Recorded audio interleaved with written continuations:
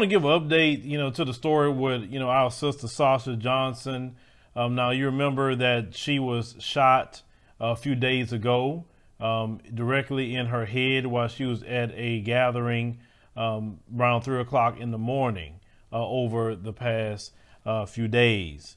Well, some developments that came, they said they have, arrested 2 men and 3 teenagers have been arrested on suspicion of attempted murder in connection to the shooting of Sasha Johnson. So the police said they had 5 suspects between the ages of 17 and 28, where they were all arrested yesterday as part of a police operation by the force's Violence Suppression Unit and remain in custody.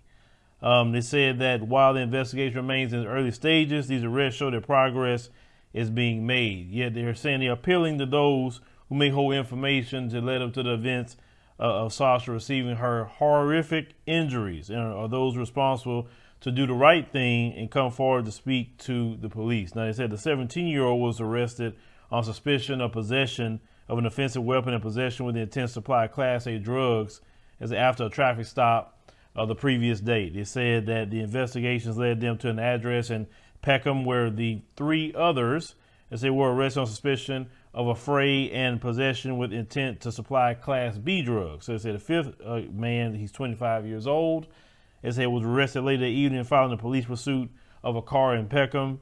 They said that he was arrested on a suspicion of affray and failing to stop for police. All 5 have since been arrested on suspicion of attempted murder and remain in custody.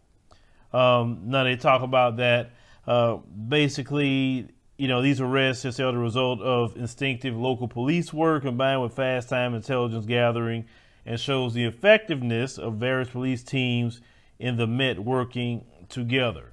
Now, this is what they're saying here, the police. But her party, you're taking the initiative party, said there's some things that, was not really paid attention to. Like 4 weeks prior, she had a break-in into her vehicle. And the only thing they stole, they didn't steal a vehicle, they just stole her megaphone that she used when she's at the rally. Now, originally, the police said, well, there was no really credible threats that led up to that, but yet she was still getting death threats. Also, they said that they quickly said, oh, yeah, it was 4 black men. Well, the people said at the party, you couldn't really see who it was because they were wearing masks, basically. They were wearing like those ninja-style masks. So they said that the guys, the 4 people, came in the side gate. They started a ruckus. 1 person got stabbed. Then in the midst of that person getting stabbed, they start shooting, but they only shot Sasha. Nobody else got shot. So, normally when somebody just starts shooting indiscriminately, other people get hit. No, Sasha was the only person to get hit, with the gunshots. Nobody else. So the people are saying, well, if it was just some random fight, and they were just shooting randomly at whoever, why is it that she was the only one got shot? Nobody else got shot. Nobody got wounded. Nothing else happened, just her.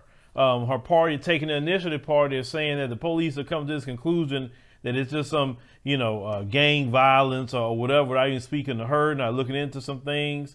They say they just questioning everything that's going on. Now, of course, we know what the official narratives are. That's what they, putting out right now.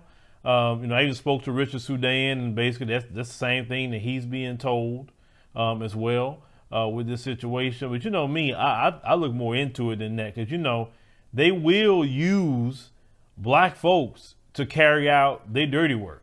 Okay, let's go back to look at Nipsey Hussle. Now, that dude that killed Nipsey Hussle, we know that was crazy because he killed Nipsey, kicked Nipsey, then drove to a mental health facility and turned himself in at a mental health facility. What hardcore criminal turns himself in at a mental health facility? Then when he gets arrested, he go to court. Christopher Darden walks in to be his lawyer. No, that kind of dude ain't got no money for Christopher Darden. So where that come from? Like it's just all this craziness that happened with Nipsey Hussle. We know there are certain people in the black community that they allowed to be around terrorizing. Listen, you see one dude, he always out of jail. He been arrested 1,000 times. He's still in the community because he's being used by them folks to terrorize the community or even commit hits on black people in the community. That's why when they say, oh, see, it's black on black crime, see, that don't mean nothing. Look at Fred Hampton. Who did they use to poison Fred Hampton? Did they do it? No, they used William O'Neill to go do that. It's a lot of people that have been used in the black community to bring harm and even death to other black people. So you don't sit up there and make me like, oh my God, we need to stop hurting each other. No, I want to know what the ties are. What are the ties? What they got on them? Who are these people?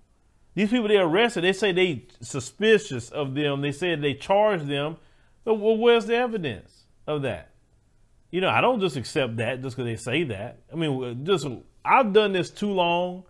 And if you're just some random person, like they did it too coordinated from what is being reported. This is what they're saying. They're saying that one guy got stabbed and the other, and when the shooting starts happening, Sasha's the only one that got shot, nobody else. And you say that's not targeted? Nobody else got shot at all? The guy that said they got stabbed, they say he was discharged from the hospital. Where's this guy? Why isn't he speaking out? He was at the party, obviously. Now, also, they said the police is guarding Sasha's room. Well, Sasha isn't a suspect. Sasha's a victim. But the police are guarding her room? Well, what's going on? Yes, the family is there too, but what's going on? We just have to ask some questions. That's all. We just have to think a little bit because we know what we're dealing with here globally, right? But when we pray our sister, you know, definitely, you know, will pull through because, you know, her children, you know, need their mother back. That's for sure. But also I will say this at the same time, you know, we got to know, you know, what we're dealing with here.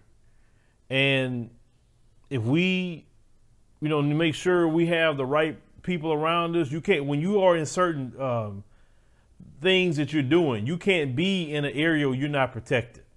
You understand? I mean, she was a national figure. So national figures can't hang out where everybody hangs out. It just, bottom line, you just can't because you're too much of a target. And, you know, people like Tupac and others, you know, when they want to keep hang around, you know, the people or say, I'm going to do this. I ain't like, no. When you get to certain levels, you got to move a certain way. Because that's when they look for opportunities to get at you. You understand? Whoever these people were and whatever their motives were. Because until I read or I find out different, you know, my mind said I just suspect. I suspect that they working for them folks. Because they trust me. As long as they could chalk it up to quote unquote black on black crime, they love to do that. Because if they do it, then shoot, it's going to be a national, worldwide scandal if they do it. But no, they do it all well because they know how some black folks are silly. Some black folks believe that and then won't keep reporting on it or it get quiet all of a sudden. No, it's not going to get quiet because I'm just looking at the way things were done and we just want more answers. But leave me a comment. Let me know what you think about the situation with our sister Sasha Johnson. Sasha definitely, you know, loved her community. She was a hardcore fighter. You can type in, you know, her name on this channel and you can see the numerous videos, you know, that she done here. And like I said, we just pray that she, you know, pull through this. She'll be better than ever. Because like I said, it's definitely, you know, a tragic thing that's happened. And, you know, to all those white supremacists, before I wrap up too, that's, you know, cheering for this and saying that you hope she dies and saying the shooter did a good thing. I said, may the curse of God fall upon you and your family. I hope all the days of your life and your family's life is cursed. Because you know what? I said, because all you want to do is take pleasure in death. And that's what needs to come to you. The economy and job market are picking up quickly. If you're a job seeker looking to advance your career, or if you're an entrepreneur looking to start or expand your business, BrightPathSearch.com has the resources to assist you. For job seekers at any stage, BrightPathSearch.com can perfect your resume and cover letter, help you prepare for your interview, and offer leads for networking. For entrepreneurs, BrightPathSearch.com can help you get access to government contracts or even help you start your business. There's no need to go at it alone. For a free consultation for job seekers or small business services, email jay@brightpathsearch.com or visit the website www.brightpathsearch.com.